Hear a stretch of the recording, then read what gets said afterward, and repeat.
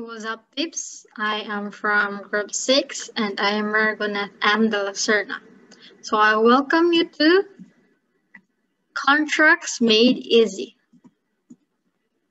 So before, we discussed about Articles 1330, Articles 1331, and Articles 1332 to Articles 1334. And now we tackle Articles 1335 and 1336. So first off is Articles 1335.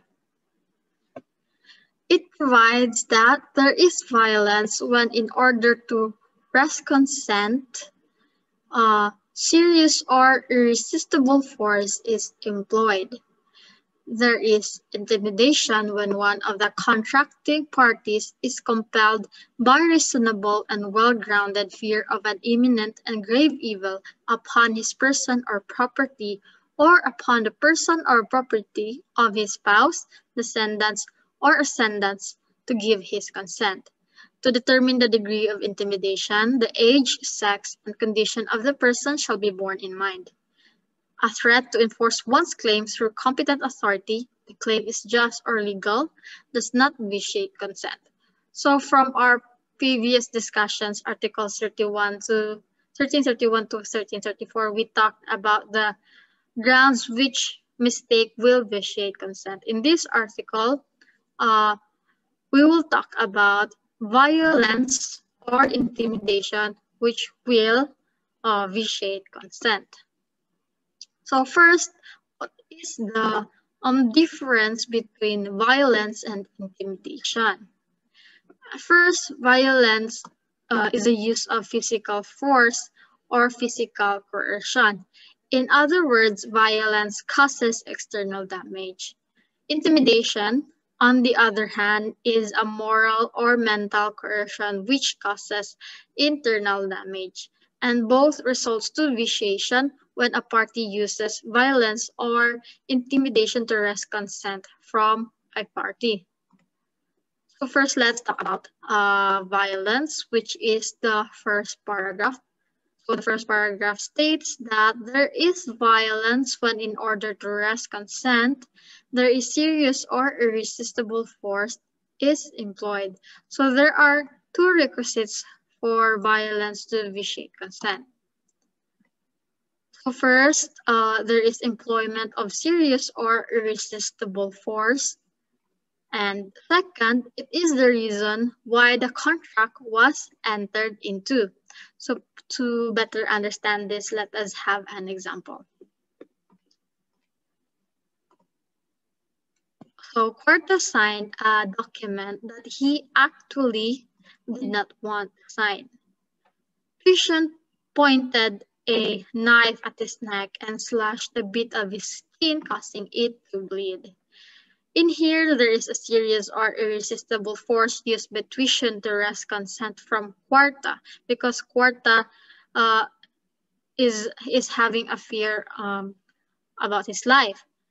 And because Cuarta was forced to sign the document, although he physically signed it, the will that made him sign the document is that of tuitions. Remember that there is a meeting of two minds between in a contract between the two persons. And in this example, in actuality and by the realm of the law, there exists only one party and in the contract, and therefore it is unenforceable.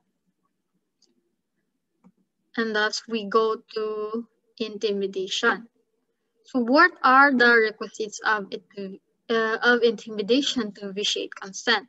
So this is provided by the second paragraph of the article. And it states that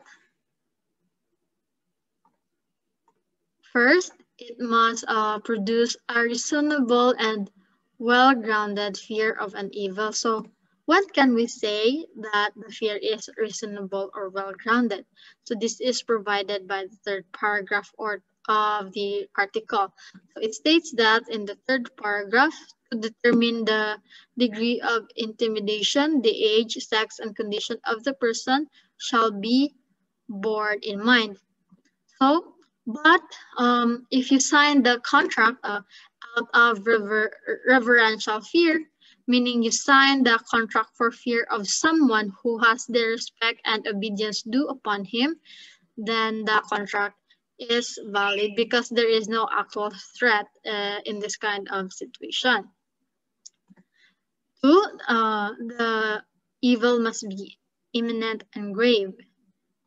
Third, the evil must be upon his person or property or that of his spouse, descendants, or ascendants. So intimidation here is not exclusive to the person, but it also includes the relatives of the person who is forced to sign the contract.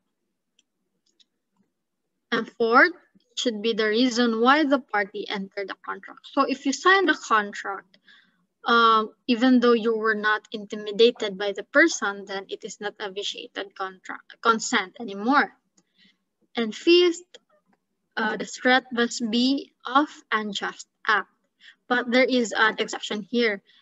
There is an exception to this requisite, which is the fourth paragraph of the article, in which it states that a threat to enforce one's claim through competent authority, the claim is just or legal, does not vitiate consent.